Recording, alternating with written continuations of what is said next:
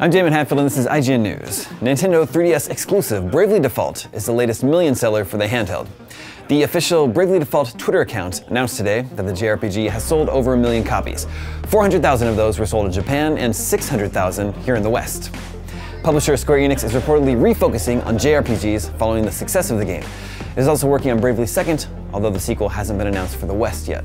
1 million is obviously an impressive number, but it's a far cry from the #1 best-selling 3DS game, Pokemon X and Y, with over 12 million sold.